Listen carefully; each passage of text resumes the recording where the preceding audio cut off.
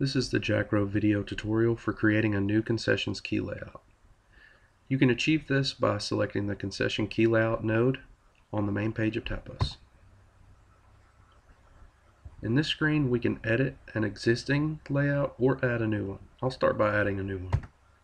Select Add, give the new key layout a name. Also give it a number of rows and columns, while making sure to stay between the minimum and maximum number of rows and columns. Select OK. Now the new layout is created. Now I can edit tabs, also change the colors, load products, and images for the products. I'll start by editing this tab. Right click on the tab and then select Set Tab. You can change the name. Also, once again, each tab can have a different number of rows and columns. Now I'll change the background color.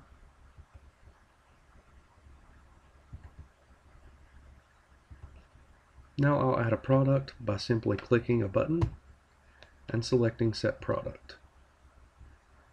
I'll select the small popcorn by double-clicking. Now I can click on the button once again and set an image by clicking Load Image.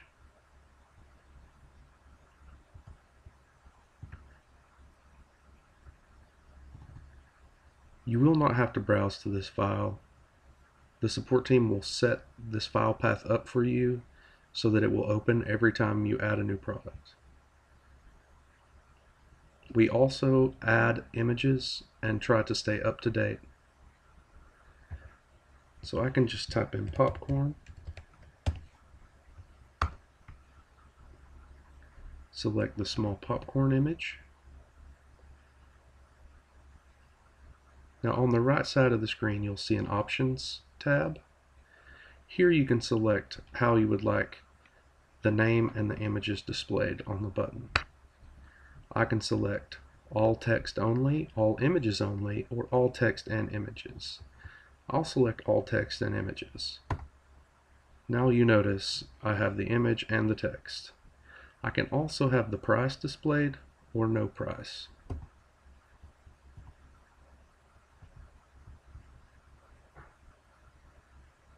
Now we'll add a new tab. I'll right click,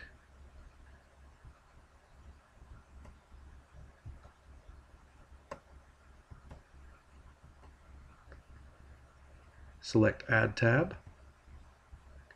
give the new tab a description, set the rows and columns. Now I have a second tab. Follow the same process of setting up products.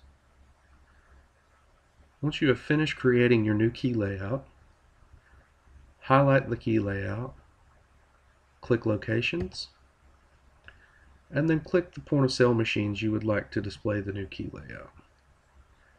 Select OK, select Save. Now your newly created key layout will display on the POS systems once the program has been restarted on those POS systems.